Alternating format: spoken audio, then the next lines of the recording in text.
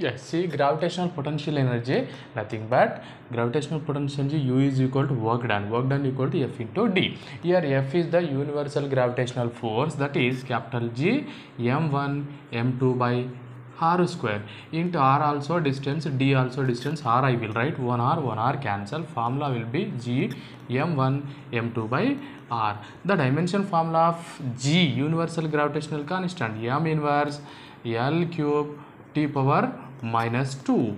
So for m we can write m, for m2 we can write m, because m1 and m2 are masses, r is the distance, L I will write.